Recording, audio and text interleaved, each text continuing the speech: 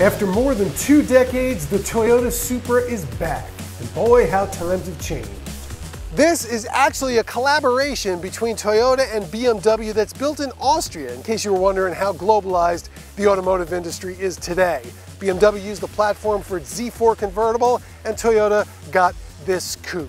They worked on it together at the start, then about 2 years before production, each went their own ways to come up with a unique style and feel. And this definitely looks unique.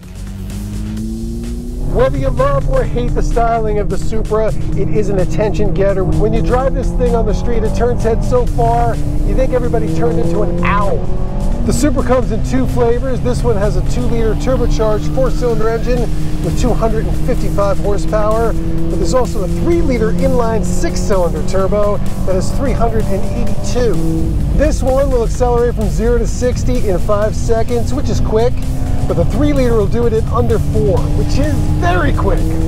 Along with the extra power, the 3-liter also comes with a computer-controlled active suspension, active rear differential, and power seats. But it also weighs a couple of 100 pounds more than this does. And it's priced a couple of grand more. The 2-liter starts at $44,000, while the 3-liter is $52,000. But it's about $7,000 less than a 2-liter BMW Z4, and that doesn't even come with a metal roof, which I guess is a feature.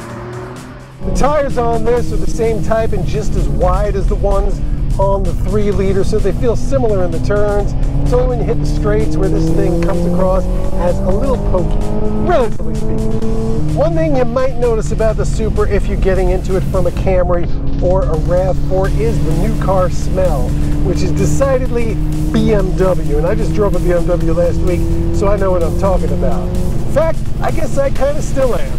At the Monticello Motor Club in Monticello, New York, Gary Gastelou, Fox News.